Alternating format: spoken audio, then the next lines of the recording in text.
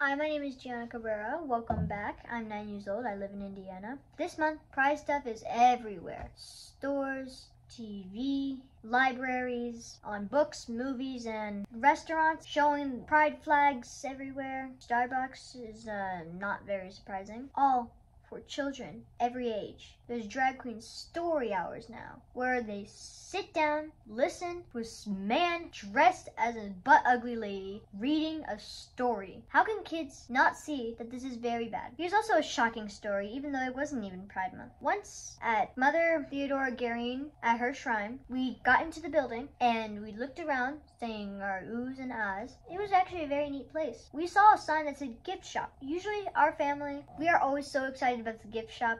And once we were walking there, I saw a banner. It was like with a white sun, rainbow rays shooting out. I asked my sister, is this okay? She's like, probably nothing to worry about. And then once we step inside, our minds blown. There is Pride stuff everywhere. Books that said, I have two mommies, or I want to change my gender the night before Pride Month. I don't know. Also stuffed animals with the rainbow ribbons, rainbow poppets, in a holy place. In a holy place.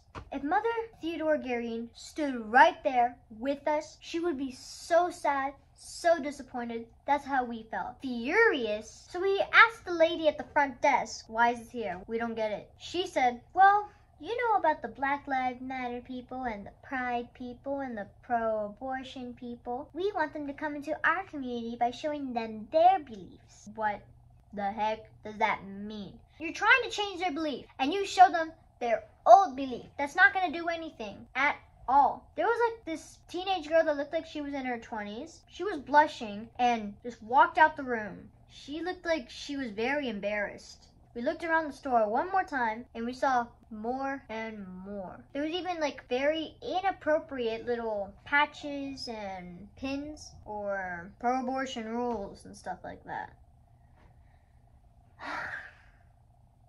Archbishop Thompson, I've sent a letter to you. You haven't replied to me. I'm doing this video asking you, why are you allowing this? You need to stand up for this. You can't just let this happen, hoping for another person to solve this. These people need the truth in their hearts, and they don't really see it. They need you.